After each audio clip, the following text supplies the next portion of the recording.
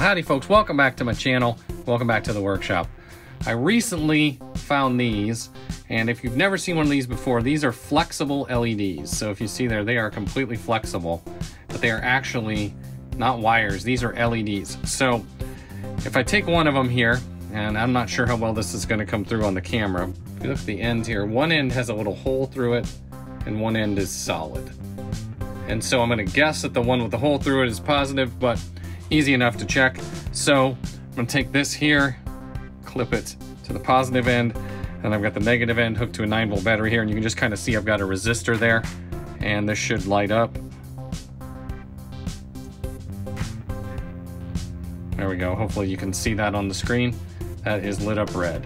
So same thing with the other one, and voila, that one is lit up green. Hopefully you can see that.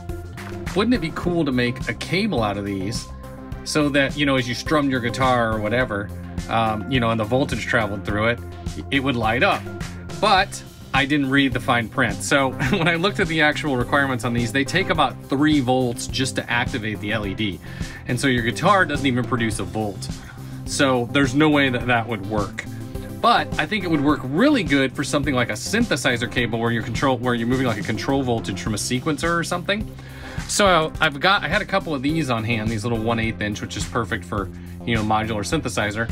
So I'm gonna try to wire up a little light up cable. And since I've got a red one and a green one, I thought if I switch the polarities like this, and provided I wire it right, it should be bipolar. So if the current is traveling one way, it would light up green, and the other way it would light up red. Now I sort of roughed out this diagram here, and I'll go ahead and put it on the screen. It's not too crazy to figure out.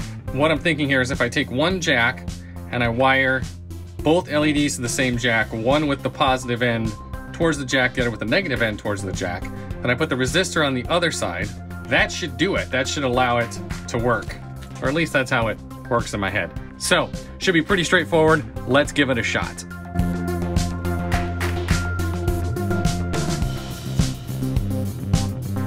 Okay, so I have this plug soldered, so we see our 2 LEDs and our ground wire, and they're all soldered, and then now I'm going to wire this up to the other end, and then look at this is going to be a mess. So instead what I'm going to try, I have some heat shrink tubing here. I'm going to try to see if I can just cut a piece of heat shrink tubing here and pass it all through a piece of heat shrink tubing. So let me cut this off.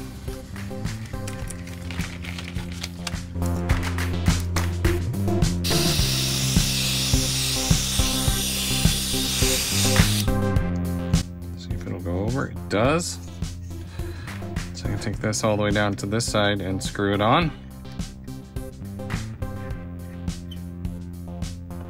All right, one side is done.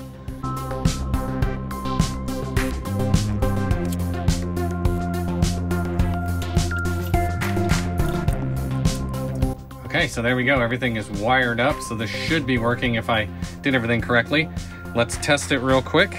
So I'm gonna clip both negatives to our negatives on the jacks, and if I touch this, we should see light. Hey, look at that! Not sure if you guys can see that, but it's lighting up red. What if we go to this end? Still lighting up red.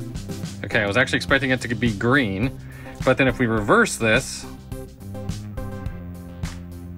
then it's green. Okay, so we get green that way, and we get red this way. Okay, I've moved inside to the modular synthesizer. Here is our cable, and let's go ahead and plug this into an LFO, then into this filter, and we should see light. There we go. So you can see the cable is lighting, and I realize this lighting in here in the room isn't the greatest right now, but I did that on purpose so you could definitely see the LEDs lighting up. Now if I change the rate of this LFO, we should see it respond. Yes. Go really fast, and we'll get to a point where it'll just basically stay lit, but you can see that. All right, that is awesome. Super fun little project if you want to make a light up cable.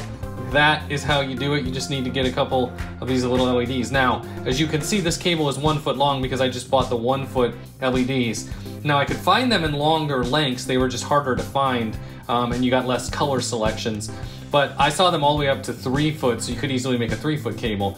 You could probably find them in longer lengths if you looked around. Maybe you could find 10 foot lengths or whatever to make a 10 foot cable.